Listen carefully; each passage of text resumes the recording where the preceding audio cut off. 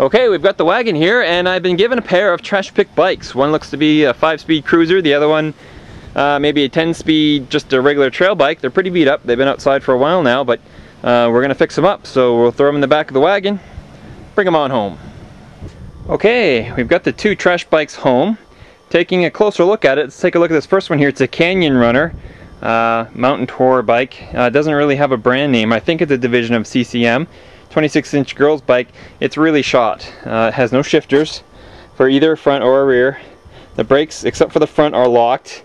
It's got new tires on it, which is beautiful, and some nice wheels, but the chain is toast, so it'll need a replacement chain for sure. And has these very neat brakes. I don't think I've ever seen these before. Just a unique pull mechanism. Instead of just a double pull or something like that, it might be something to put on another bike, because it looks like a neat design anyway. So we have this bike here, which I think I'm probably going to end up using for parts. The other bike is a CCM Town & Country, CCM Pro, which is a Canadian manufacturer. I've always liked bikes like this because it's got full fenders on it. This one's an upgrade from another type of fendered bike I have, as it's a 5-speed and it has 2 brakes. In a rummage sale a while ago, I purchased a 1968 CCM Imperial 700. It's got pretty rusty wheels. In fact, the rear wheels had a round, but I threw a pair of tubes in it and it was good to go. And it's actually not a bad riding bike. It could really use a little bit something more, and I think that's exactly what this bike has. So we're going to go ahead and change the tires and the tubes on this bike and flip that steering wheel around. Right now I'm going to soak some WD-40 on it, and we'll get back to it tomorrow. First thing I'm going to tackle is actually getting this steering wheel correct, because it's just a pain in the butt to move around without it. If this release is okay, then I'm going to have to undo the brakes, the shifter, switch it around, and then put everything back together again.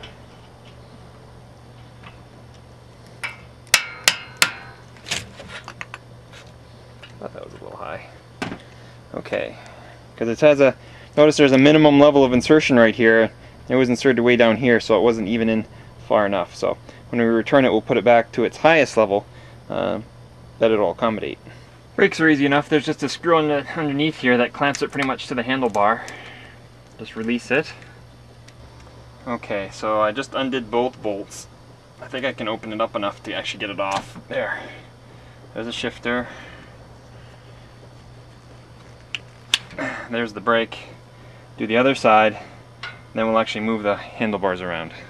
Okay, now that we have pretty much everything apart, the handlebars are off. We need to loosen this and turn them forward again. But right now, let's just go ahead and lock it back into place. So you take your wheel, center it as best you can with your feet, like so, and then you take your handlebars here, which are free turning, and then we go ahead and we wiggle this into the tube a little bit. Pulling this wheel in, wiggle back and forth, and it says minimum, it's right there. So now make sure that's aligned. The front wheel, it'll be very annoying if it's not. Take and resecure this bolt down tight. Okay, next we're going to loosen this bolt. And it appears we might actually have to flip the handlebars around, so we might have to remove them from this bracket and put them back on. Not sure I'm going to do that yet, but you'll see. If you find that these are hard to come off, because very often they're rubber, use a little window cleaner like Windex or something along those lines. It's a lubricant, kind of like soap. You get it in there to help slide them off. Then you rinse it off and you can probably reinstall it. Off she comes. Probably rinse this off and then we'll squeeze it back on again. After this off,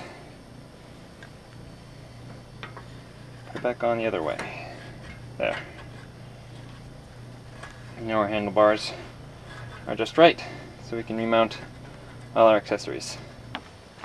Now that we kind of have all our accessories on, we're going to now is put our handlebars approximately where we think we want them. But throw in your bolt, your lock washer, your nut, and tighten this one up. And then we'll just reattach your brakes where you like them, and we'll move on next to changing the front tire and tube. Removing the tire on the front anyways, a 3-step process. You need to release the brake. That will give you clearance. That'll open it up, allow you to move the tire, and you have to undo each bolt on each side.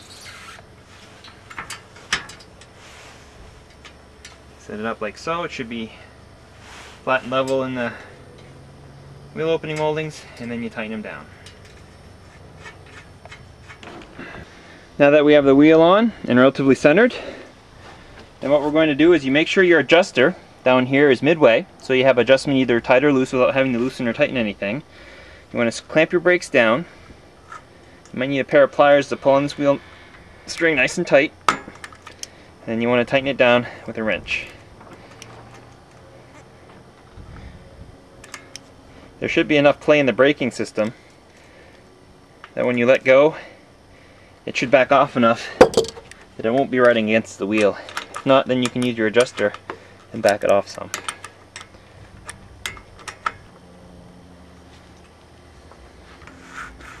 Actually making it tighter, I want to make it looser.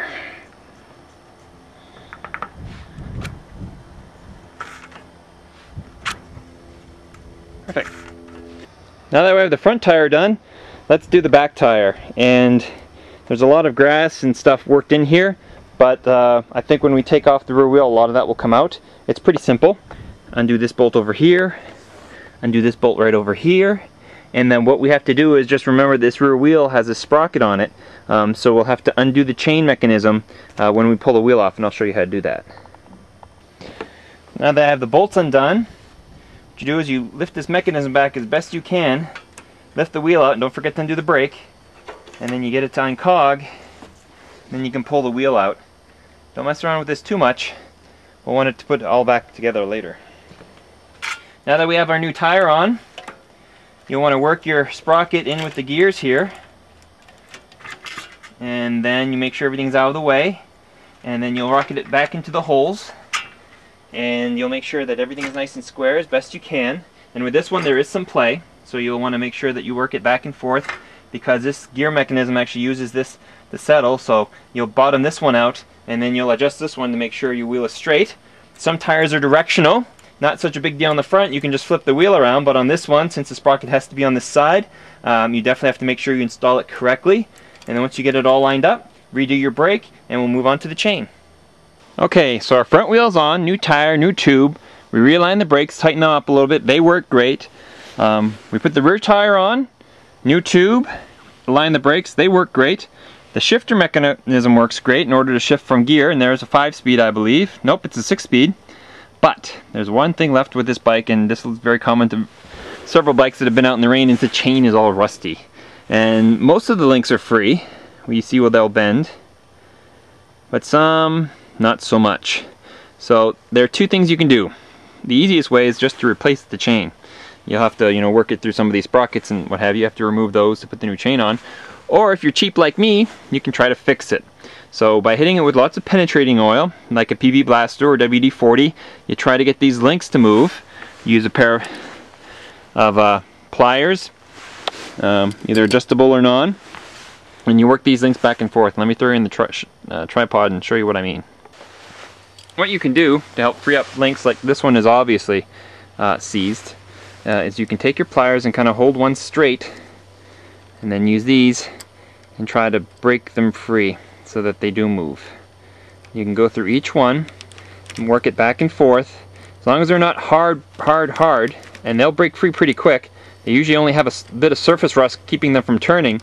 Go through the entire chain and free up all the links. And this way it'll roll through the gear mechanism much easier. And then of course the more you ride it, keep it well oiled, it'll get better and better over time. Now if you're a hardcore bike rider, don't do this, get a new chain. But this is just a casual bike, might go on a trip that might be 5, 10, 15 miles. I'd feel okay taking a chain like this as long as it's not too worn out with me, and as long as it's, because it's in good shape, it's just rusted. So break them free. That one's a real bad one, but they'll open right up. Go through the entire chain, lube them up like that, and now you've got yourself a bicycle. We have just restored this very big, very awesome 26-inch road bike, or actually it's a cruiser type bike. Thanks for watching.